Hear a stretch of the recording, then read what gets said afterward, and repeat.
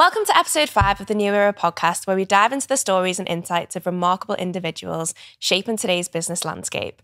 In this episode, I am beyond excited to be sitting down with Camilla Ainsworth, an extraordinary entrepreneur, business consultant, and honestly, she's one of the most amazing women that I've ever met.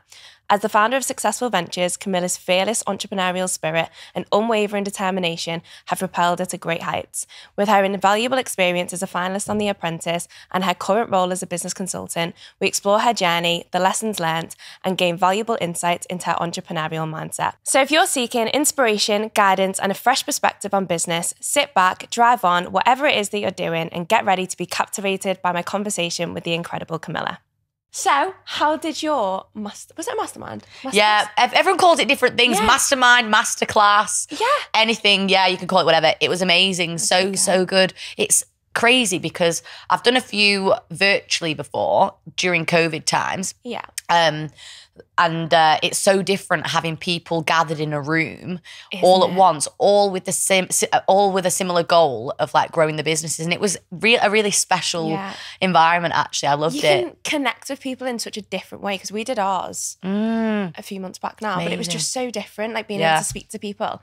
And then I think when they're like in a smaller group, they all speak to each other as well. Yeah, I felt like a proud parent towards the end. I was like, yes, guys, like bonding. And then also your jokes land a bit more, like they were laughing. And when I was doing it on Zoom or my other like virtual podcast that I've done, like you tell a joke and it's like, oh, is the signal shit or am I just not funny? It's like, do I repeat the joke? Like I'm unsure. But yeah, there was a few laughs, so that was good. That's because they feel like they have to. I know, the pressure. I was like, laugh. But I think for me, like I love in person. Like it's always just so much better.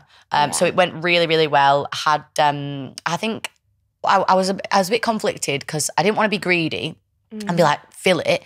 So I went with 8 people in the end, but it was a really nice, personable group that worked really well. Anymore, and it would have been like, well, that's 3 crackers between all 8 of you. I was a bit stingy with the food, actually.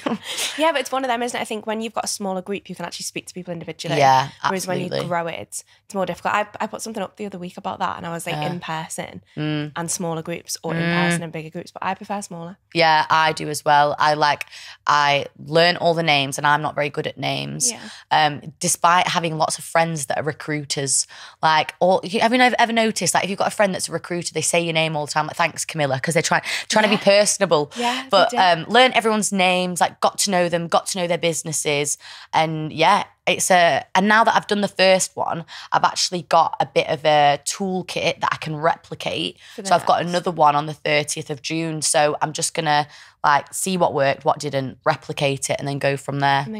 A blueprint, yes. Amazing. Okay, so I know you, but I don't know you as much as I want to know you. So what is the earliest story of Camilla? The earliest story, so the build up to the gal I am today. So I think growing up, I've always been quite loud and outgoing, but when I was younger, less so, I would say. I've lived on a farm basically my whole life. Yes, you're a goat enthusiast, aren't you? I love goats. Oh, they are amazing. I'm always really reluctant now to say their names because they're my password for everything. But I'll change it, it's fine. Vincent Van Gogh to Nigel, the Huns. So I've always grown up in a small town, gone to the same school my whole life. So it was quite like small town syndrome, I would say. And I was desperate to just break out of it, really, because everyone knows everyone. There was a lot of like gossiping when I was like growing up. I went to an all-girls school as well, which is like, hard. It's different gravy, isn't it? It's hard. I think once you've been to an all-girls school, you basically like, you've got a toolkit for being able to handle a lot of like bitchy situations. 100%. And I think that taught me a lot, actually. So yeah, when I was growing up, I was always a tomboy. Like I was known as Goat Girl. That was my nickname. I mean, there are worse nicknames. Like when my dad found out that my nickname was Goat Girl, he like breathed an audible sigh of relief. Like your 16-year-old child is, her nickname is Goat Girl. There's a lot worse you could have than that. So yeah, I'm close with my parents. They've always been really crucial for me. And then what else? Went to uni and did law. You did law as well, didn't you? Yeah, so I did law at uni. And then after that, I was like, right, I need a gap year. So did you finish your degree as well? Yeah, I finished it. Oh my gosh, we are so similar. Finished it, hated it though. But I finished it because I'm the type of person, when I say I'm going to do something, I'm going to do it. Yeah, you've got to get it done. So I just didn't want to have it as like a tab open in my head. Yeah. But I did not enjoy it at all because I've always been very geeky actually. I loved learning at school. And then sixth form, absolutely loved that as well because you're actually learning subjects that are specific. So you pick 3 or 4, don't you? Yeah. So I think I started to thrive the more you started to narrow down your interests. Yeah. And then at uni, I just did not enjoy it at all. And that's when I kind of lost my way a little bit, I would say. Like became a little bit like I would be going out 3-4 times a week, would not show up to 9 a.m. lectures. Yeah. And everyone was like, what's going on? Like she's going through the typical goes to uni, goes off the rails phase. Dyed the hair like dark black. I can't imagine you were black. Yeah, like literally. Well, my hair's naturally dark, but I dyed it black and was like very intense for that period of time, and just lost a little bit of myself, I guess, really at uni. I think a lot of people do lose themselves because when you go to uni, you live that life where you go out and enjoy yourself, and that's why people struggle when they come out of uni because it's like. I didn't really enjoy it at all. When I look back, I just think, I wasn't happy at all. And my parents have always been like, they've always been quite strict. So I think then going to uni and you've not got parents, like it's a really it's a tough one for parents because it's like, do you be super strict and then you run that risk, or do you kind of like be a little bit more like lenient? It is a dilemma.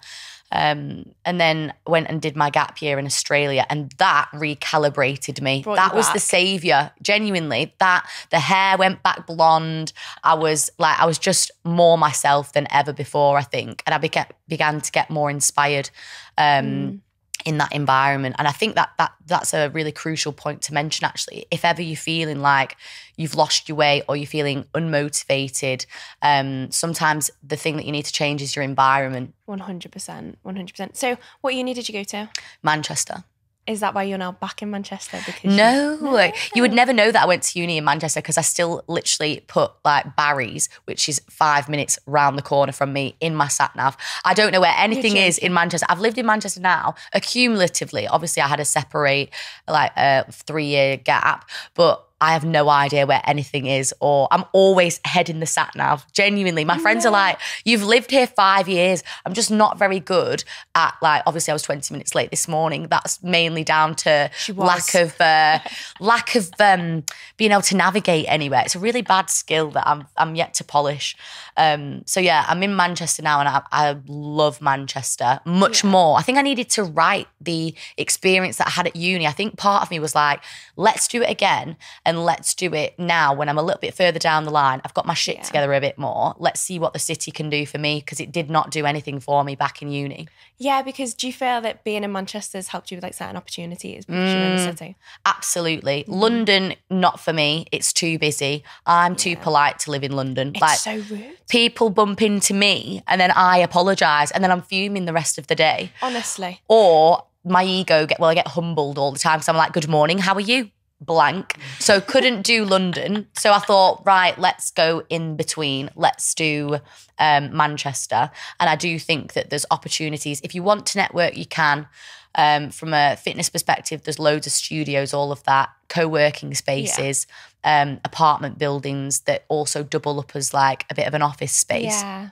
So yeah, I've got it good at the minute, but it's not like I moved to Manchester and had the life that I had now. Like when I first moved, I was in an apartment building that was not nice at all. In fact, there was a Facebook group that all the residents were in. And it was at this point that I thought, time to move out. One message in the group was, guys, just be careful because a homeless man's just got into bed with me. So that was cute.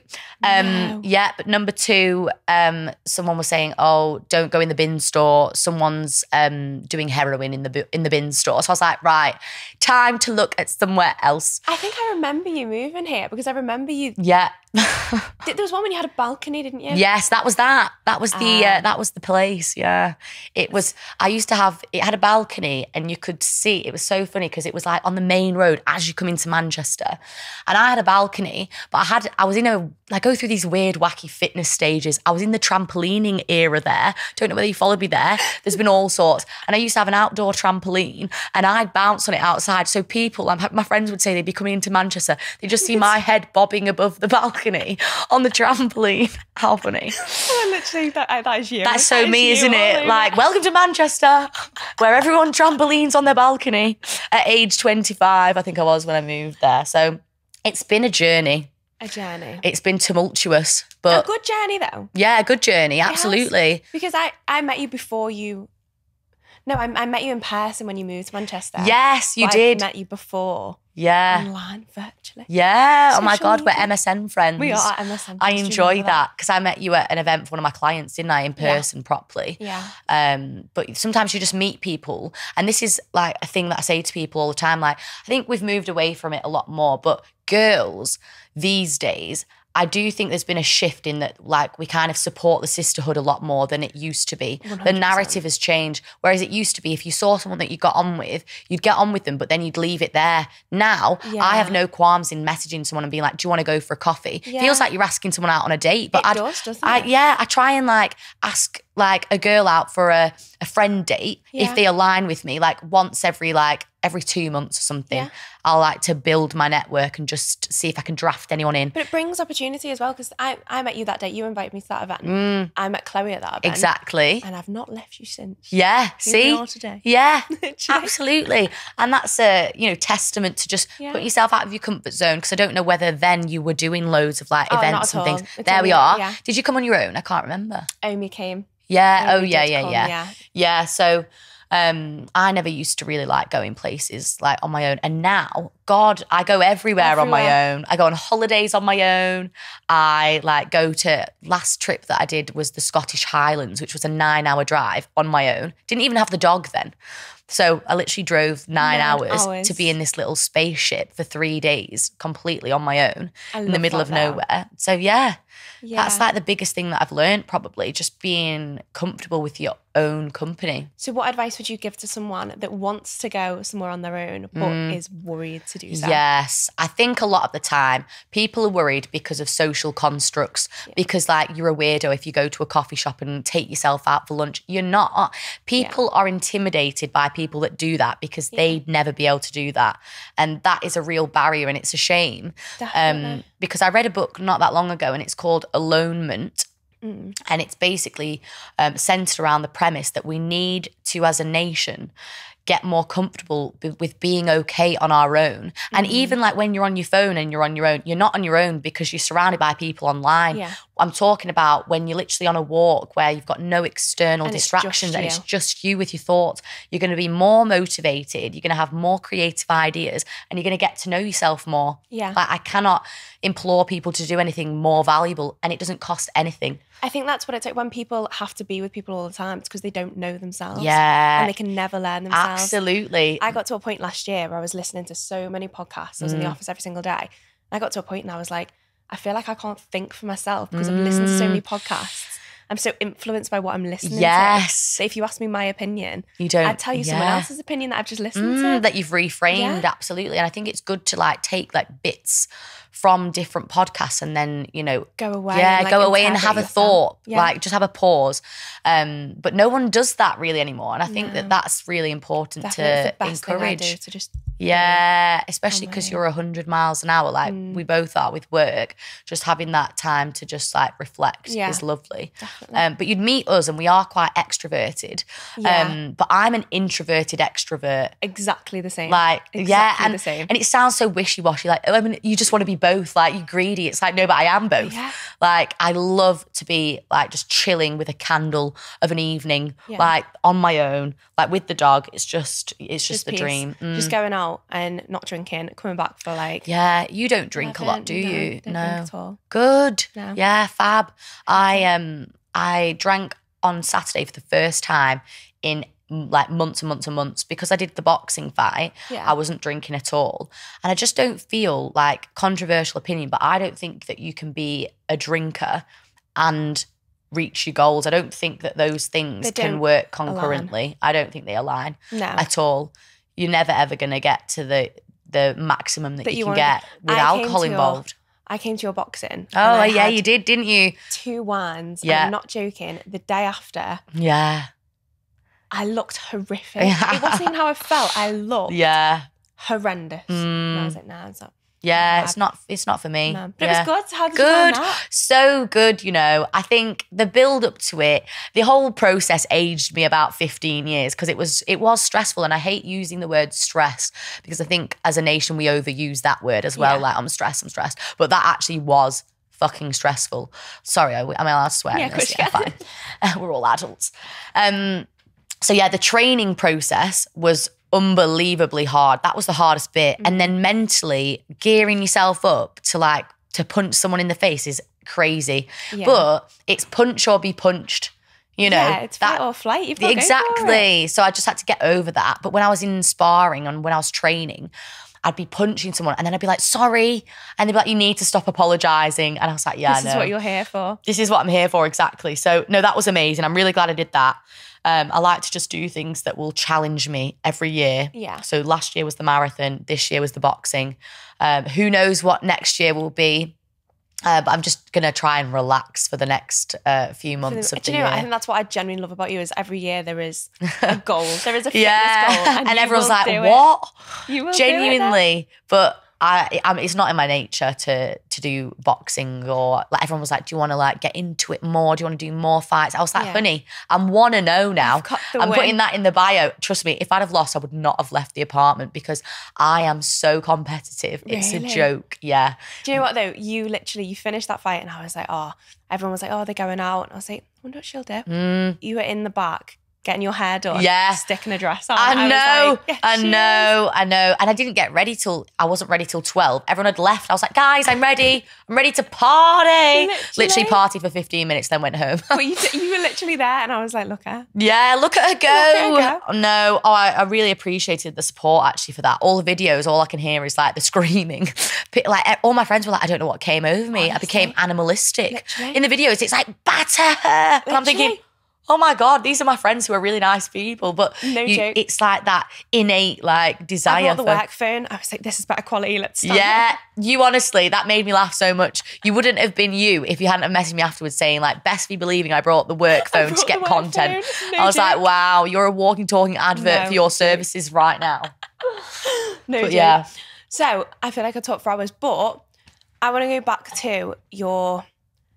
I'm going to see your first business. We'll go back to your business journey and how that started. Yeah. So I went to Australia, got inspired there because they're quite, like America, we get a lot of our inspiration from these countries that are just a little bit more advanced when it comes to health and well-being. In Australia, that health is less of a trend, more of an expectation over there. Yeah. And they just did things differently. Like they had wacky branding for health products, whereas over in the UK there was still a correlation between like everything was green and being healthy, and I wanted to create something that not only was I the customer for, in that I don't drink dairy, but something that was actually, it had personality and reflected me as a person as well. So I was inspired by Australia because there was a lot of products over there and we didn't have that yet. So I brought that idea and that concept from there to the UK, and that's when I just started to implement the mindset that I've always had, which is if something doesn't exist, then why not create it? Yeah.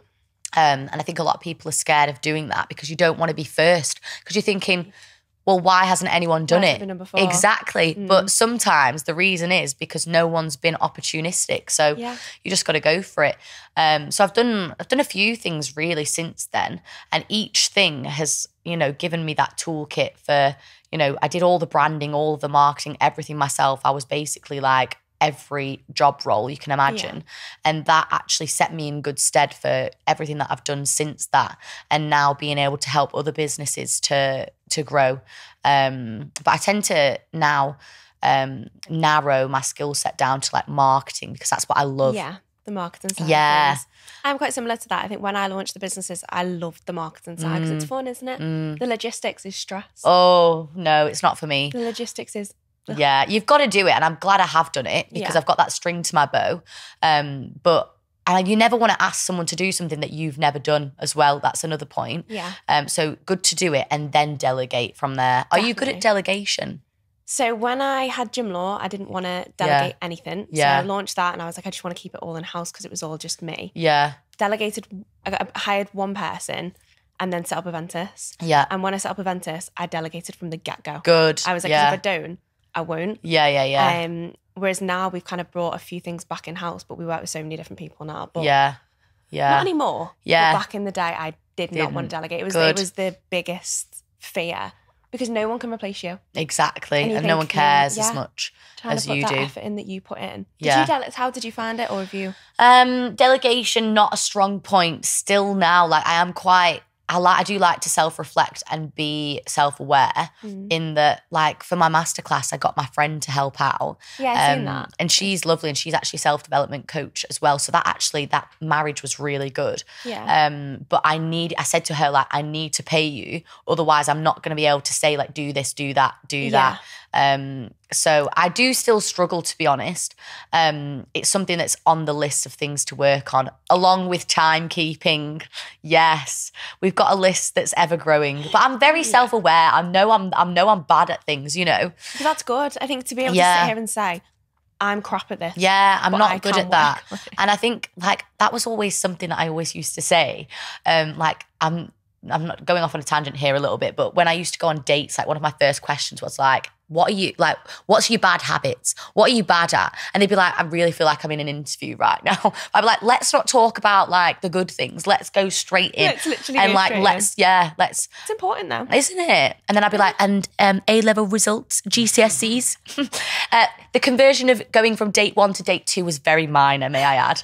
The conversion rates were not good because everyone just felt like they'd been in the hot seat, like they were on the weakest link. It's like they've met the parents already. Exactly. Like, imagine the parents. No, I know, exactly. So yeah, I am very aware of what I need to work on still now. You don't need to work on that. That's you. Yeah. It is also you. And yeah. No, I need to work on being late though. And I need to work on I need to work on not being late. And I need to work on delegation. And it's good to talk about these things actually, because I sometimes forget what I need to work on. But now for the rest of the week. Now you've got to hold yourself accountable to it. Exactly, because I've said it out loud. Can we cut this bit out? No, I'm joking. Accountability is key. It is key. It is key. So going back, so I feel like I've followed you for a long time. Do you know what? It's because I watched you on The Apprentice. Yes. So that's where it's come from. So love that. Can we go over that? Mm-hmm. Okay, so how was that experience? Do you think that's made you who you are today? Has it contributed to it? Yeah, I mean, I can't lie. It's definitely contributed and shaped me as a person. Yeah. I've always been an Apprentice super fan. Like, I'm a Lord Sugar cheerleader. Like, on the show, he would like say a sentence, and because I'd read all of his books, I'd finish his sentences, which he found really creepy, of course, naturally. So he'd say like, I grew up and I was selling car aerials, and I was like, out of your car. And he was like, oh my God, who's this girl that's like finishing all my sentences at the front? Yeah, that knows you inside out. And he was like, I started my first business, and I was like, at 19. So really love him. Had a business idea at the time, so I thought, why not? Yeah. But everyone thinks to themselves like, and I remember thinking this, I thought, I'll go for the audition, but let's be honest, like it's not going to happen. Like you just don't think it's going to happen because there's so many people. And if I'd have believed that and not gone for it, then I wouldn't arguably be here now, which is crazy. It's the power of moments. 100%. And I think that was a very powerful moment. Stepping out of the comfort zone and just going for it, because then at least you've got skin in the game. At least you can actually complain that you've not been selected. But if I'd just complained that I'd not been on it and not gone for it, then it's redundant, really. It's like when people complain about not winning the lottery, but you've not bought a ticket. So how on earth could you ever win it if you've not bought a ticket? So yeah, that was an amazing experience for sure. And I would do it again in a heartbeat. There was definite ups and downs, like both during and after. But it's made me so resilient. Like the amount of shit I have had in my DMs, like it is wild. Like the names that you get called, like how invested people are in your lives, like on your every move. But I think that's actually really helped me with compartmentalizing life in general. And it sounds very reductive, but I always say, like, don't take life too seriously. This is from a book. I'm not passing it off as my own, disclaimer. But I read it and I was like, wow, this is so true. Like, don't take life or yourself too seriously. We're all just monkeys with a plan. And I just think that's so good because it's like, true. it's like you can't get caught up in like people's opinions of you because like, it's just see the funny side in it. Like you're living in someone's head rent free. Congrats. Yeah, literally. And if you think about it, it's the risk that you've taken to go on there. Yeah, exactly. And I would take it a million times over and everyone would. Like, well, most people, I would say, like 98% of people would not change it, I'm sure. I'm not going to lie. So that audition, I did that audition. Oh, yeah, I remember actually. I wanted to die. On the spot. I'm not joking. It was the most. Yeah. What I can say is I'm not cut out for TV. Really? Oh. Did you I would have said that thing where you stood on a number and then they call out a number?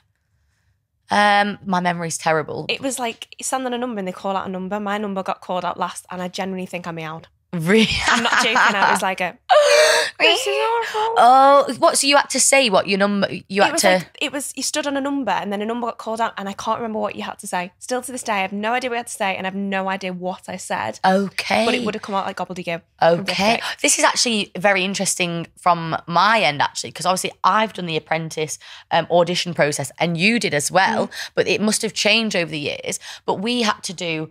I'm probably not supposed to say this, but I'm going to say it anyway. So you like they try and keep it very secret, like what goes on, which I understand, but it sounds like they've changed it year on year anyway, so it's fine.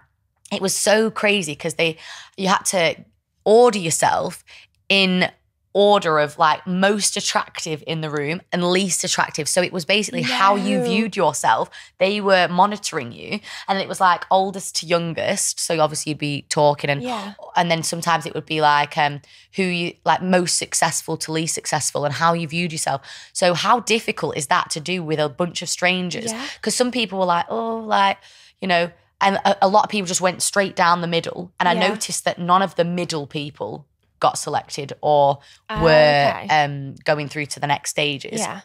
But also, like, you don't want to be the knob that's at the end, like most attractive, like put yourself at the end. Do you know what I mean? Oh, God, no. So it was brutal, though. The whole process was brutal. Hats off to you. Thank you. Big time. Because I did hardcore. The first one and was like, this is I was 18 and I remember sitting there thinking, everyone was so confident. And I was like, I'm doing my degree. I had no idea what I was doing. I was just like... see, absolutely. What? And you could go on it again now. You could, you know, doesn't mean that it's the end of it. But a stress rash. A stress rash. I get them. Yeah, no, I do, to be fair. Do you? Yeah. Honestly.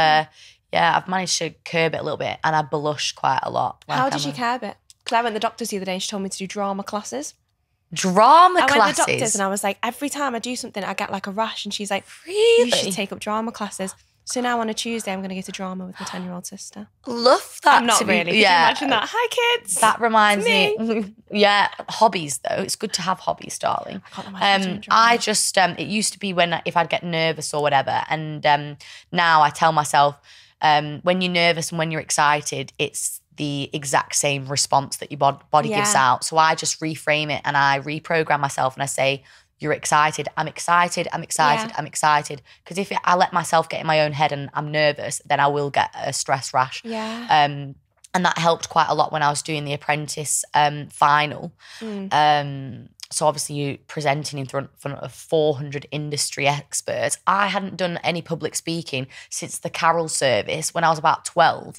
So I was like, oh my God. And obviously the producers want you to be nervous because then it's a storyline. So the cameras were in my face. Were like, are you nervous? Big thing this is the biggest thing you'll probably do. Like 400 people, industry experts, like all grilling you. No. And I was like, I'm quite excited really inside, shitting myself. But it's all just, you can't show weakness on that show. You just got to keep going. And that made me grow up really fast though, which makes me a little bit sad sometimes because I'm like, but then I did have a really good childhood, so I'm not that sad about it. But I do think like I was 22 and you thrust into that and I didn't really get to live like the like glitz and glam of like what you're shown at The Apprentice is like, and a lot of TV shows, they are like, you go into red carpet events and all of that. And I got invited to them, but I actually ended up saying no to a lot of them because I was actually trying to get my business like into stores and retail and all of that. So the one thing that I'd maybe go back and do differently is to say yes to more like things that were going to be long-lasting experiences, like going to like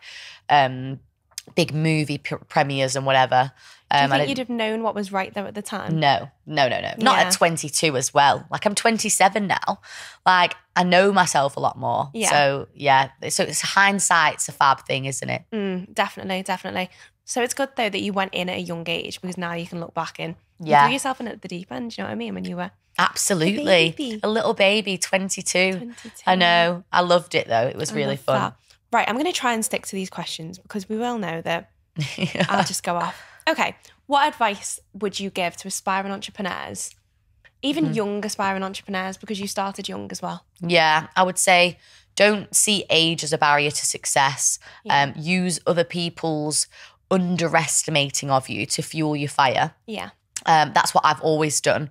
On my year of The Apprentice, a lot of people would ask my age and then they'd kind of write me off a little bit. So they'd be like, oh, she's 22. She's not really a serious contender. Yeah.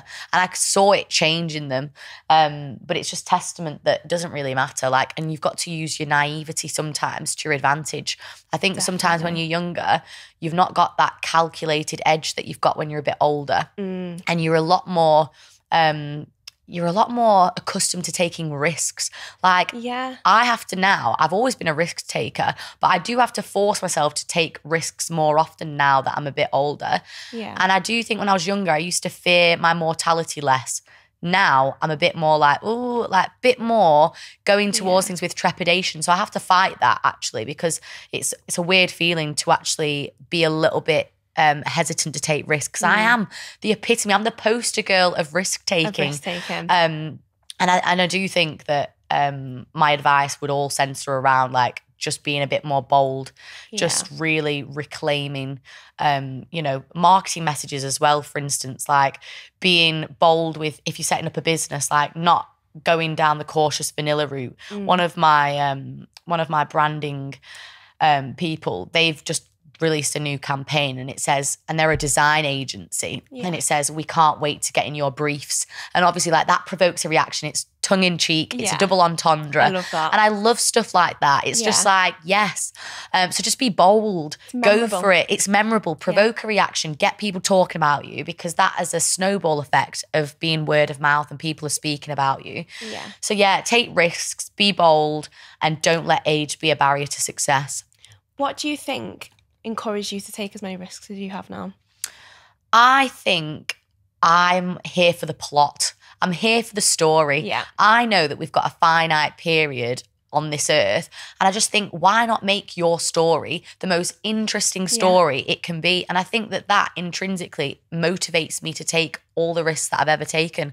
And I think that needs to, there's an element of, I think everyone should be told, like, that you are going to die. And I know this sounds morbid, but I don't think it is. Like, as soon as you realise that, you will live your life differently. Like, it's so true. Yeah. And I just think, like, why are we all swanning round like we've got forever to live? Like, we haven't. We really haven't. And then, and so many people get depressed by this and like, oh, that's so depressing. And I'm like, how is it? It's really not. Like, no. I do so many things. I risk loads of stuff. Like when I was younger and like obviously again now, and it's all like based on that premise that I'm like trying to make my story the best there is. Do you know what though? It's good though, because you can, as you get older, you'll always have them stories. So you mentioned something before about stress, and everyone throwing the word stress around. We've been speaking about this week, that it's become not okay to feel stressed. Yeah. It's become not okay on social media that the moment that you feel stressed, that's a bad thing. And then that's when people say that they feel depressed and things. But it's also normal to be stressed and anxious. Yeah. What's your view on that? Yeah, I think it is normal to be stressed and anxious. I think there's like a fine line because I've actually contributed probably in a negative way, this is me being self-aware, over the years to like hustle culture, hustle porn. I have, like, Like sleep when you're dead, like a lot more back then. And now I'm trying to rewrite the narrative that, you know, you've got to work smart, not harder. So it's hard because you kind of, we're taught not to show weakness. Yeah. But also in the same breath, it's like, don't show weakness, but also, you know, like champion that it's okay to be stressed. So it's a really difficult playing field to navigate through. I just think stress is, the word stress is overused. Like, but I think like anxiety, like depression, all of those things like is not spoken about enough. And I'm really extroverted. Still sometimes I'll get a little bit of like anxiety when it comes to social events or whatever, which no one would ever even think. But I do think that a lot of it comes from our parents sometimes, because they're from a different generation of not talking about their feelings and about being stressed or anxious or depressed. So I think for me, like, my parents, they would struggle to actually see those as real things, whereas they are, because we live and breathe them. So I think there's still a lot more to be done in the entrepreneur, depression, anxiety space. Yeah, I completely agree. Because that's a little bit more niche. But there's such a correlation there. And I do think that we need to just accept that when you are a business owner, you are going to get, you probably are going to get all of those things, maybe at once as well, an amalgamation of things. So there needs to be maybe like some form of like because I don't think there is anything, is there, of like groups or something where it's not a networking event in that you're not going to talk about business. You're going to talk about maybe like the stresses of business and all of the negative things, or like just to be around. Mechanism exactly. Like a group for everyone, because there isn't. I think that would be really good, because I go to therapy and a lot of the time that is a way for me to just output all of those things that I would probably do in a group setting. And that really helps, to be fair. I'm a big advocate for therapy. We should do that. We should, absolutely. We should do that. I think that's a really good idea, because I put something up the other day on social media and it was like, we only share with you what we want you to see. We don't share the negatives. Yeah, no, I never do, more actually. Negatives. Yeah, there are. Yeah. I actually feel, whenever I talk about this, I always feel really guilty, because I'm like, oh, like I'm doing the thing that I hate when people do, which is where they only post the shiny things. I do try and post sometimes like, oh, I've had a shit day or whatever. But you don't want it to reflect negatively on your business as well. So it's kind of like a catch-22. I do, but I do think 90% of the time, like I'm a very high energy person all the time. But still I have those days where I just want to go off social media because I've had a bad day. So I should probably say that. I think you touched on hustle culture before. What are your views on hustle culture at the moment then? I think it's a lot less prevalent than it used to be. I think LinkedIn was bad for it. So I took a LinkedIn break. I was like, whoa, like LinkedIn got very clickbaity, like double tap to make the trampoline bounce and all of this. And I was just like, oh, you are the weakest link, goodbye. Shan't be going on LinkedIn for a while. So I've not actually used LinkedIn for a while now because of that. Moved away, but I'm quite good at like when I see that a platform is getting a bit toxic in a specific area, I will pull myself back off it, and I'll be quite intentional with what I go on. So I think that there's it's definitely a lot better than it used to be. I think it was like around the area when Stephen Bartlett's podcast first came out and he was doing his solo episodes. I think he would probably admit to this, he contributed a little bit to like hustle culture. Like I'm recording this at 3 a.m. because, you know, all of that. Like it is harmless, but when it's kind of taken as the law by young, impressionable entrepreneurs, then that's when it becomes a little bit more high risk. I did hear on one of his podcasts, it was like, I think something to do with it, he'd been in the gym at like, it was something like 3 a.m. or something. There's to enough fit time it in the day. Exactly. Like, there is not enough time in the day. I'm asleep. I'm not in the gym and I've not trained. Okay, like, you know, the something that's helped me recently actually, and it was the biggest. What was it? Oh yeah, the biggest productivity hack that's backed by science, and it's sleep. Literally. So that is the thing that I prioritize now above anything, because if you don't get enough sleep, you're not going to be able to do all the things that you want to do. You're not going to be looking your best. You're not going to be feeling your best. You're not going to be able to give your best. Yeah. So whenever I actually make a decision now, whether it's the gym or sleep, I will always choose sleep. Sleep over it. Like it has to just come above anything. Yeah. So that is the biggest productivity hack backed by science, and it's often forgotten. Yeah. And that does not marry well to hustle culture, which is telling you not to sleep. So whenever I try and see anything that's like hustle culture or anything related to that, I just think, well, actually, who's the real winner? Because I know the real productivity hack backed by science. Yeah, and so it's the simplest thing as well. Simple, free. Yeah. You don't need anything for it. Yeah, simple as that. So whenever anyone sees anything like that, just remember that actually Sleep. that's not, that's just not go the to truth. sleep. Yeah, go to Turn the sleep, light off, turn it just off. sleep. It's fine. Absolutely. Yeah. Well, another thing that I actually love about you, which we're really similar in, is that you're so close to your mum and dad. I always see you post things about your dad. Yeah. He is literally the cutest. What would you say to your dad right now?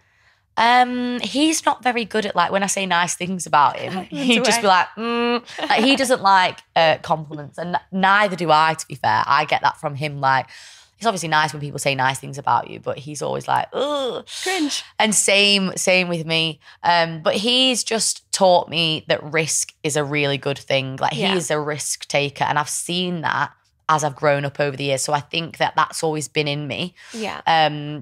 Like he's taken risks and they've paid off, and he's taken risks and they've not paid off. And I've seen them both play out, both of those scenarios. So I think that that's been really inspiring over the years.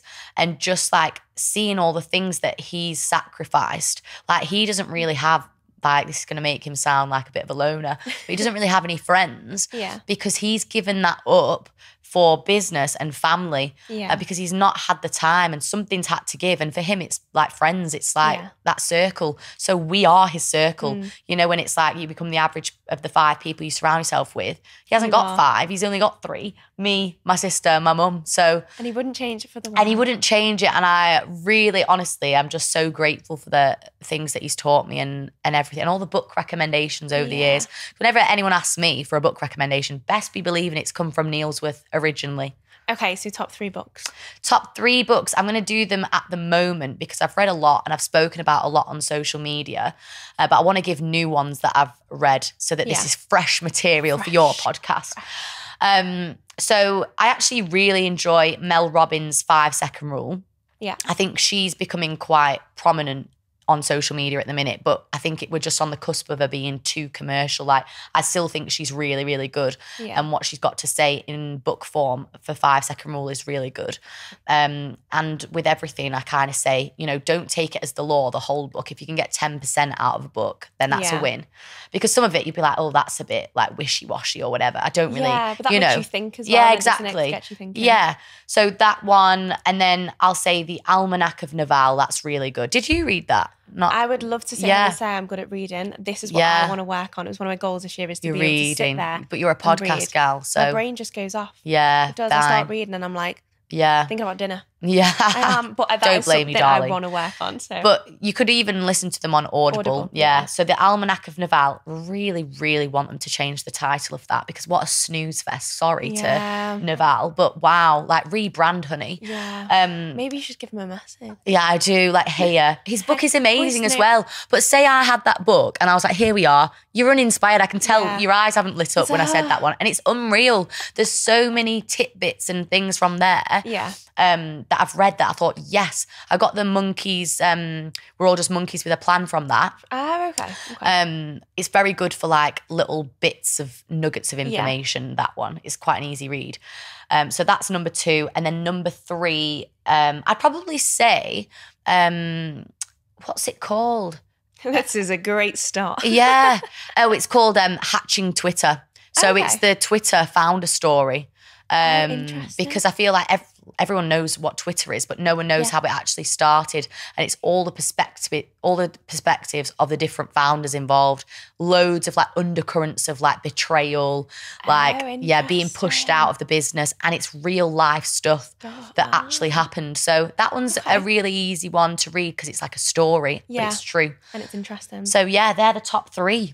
Amazing. Okay, so we're on. Okay, I'm going to come to our last question. Amazing. So, if you could go back to the start, is there anything that you would do different? Back to the start. Would I do anything different? When I was born out the womb. Yeah. Wouldn't have dyed my hair black because then my hair wouldn't be thin now. No, I don't think I would. I think you have to do everything and you just got to back yourself in everything that you do because you wouldn't be where you are now if you hadn't have gone down that exact path. Yeah. 100%. It's like Sliding Doors, the film. Like every moment is pivotal. And I'm a big believer in moments.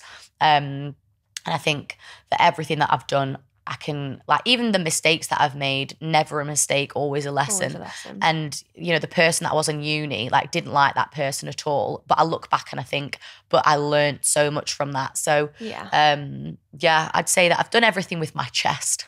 Yeah, and because you didn't like the person you were then, that made you then go travelling. Exactly. To rectify it. Absolutely. Yeah. So everything that I've done has all been part of the story and it's made for an interesting life thus far. It's brought us together. It has indeed. Here's to the next 27 years. 100%. Yeah. Well, thank you so much for joining me today. Thank you for having me. It's been a pleasure.